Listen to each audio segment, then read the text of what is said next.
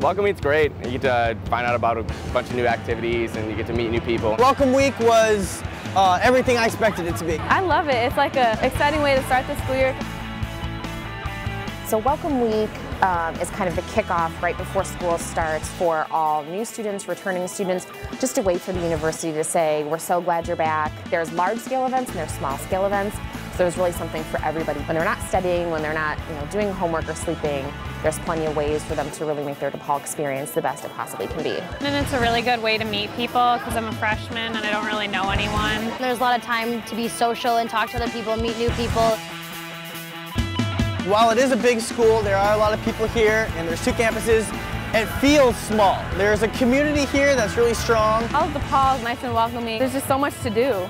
There's always things going on in the Student Center. There's always big events going on in the quad, sponsored by DePaul, that's free to go to. That makes me feel like I'm a part of something, a little bit bigger than what I am.